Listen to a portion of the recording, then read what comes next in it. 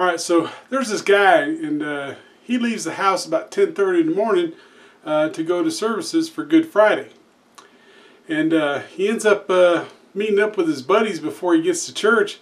They decide to go drinking. He spends all Friday drinking, drinks all Friday night, drinks all Saturday, drinks all Sunday, blows his whole paycheck, and finally comes home Sunday night, and the wife, she's waiting for him.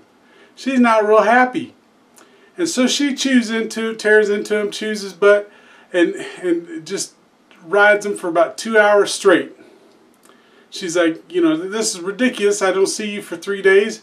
It's, you know, Good Friday. You're supposed to go to services, and you skip the church, and you know, you're probably going to go to hell. And she's just giving him the what for. And so finally, after about 2 hours of this, she says, how would you like it if you didn't see me for 2 or 3 days? And at this point, he's kind of tired of having his butt chewed out. And he says, well, that'd be just fine by me.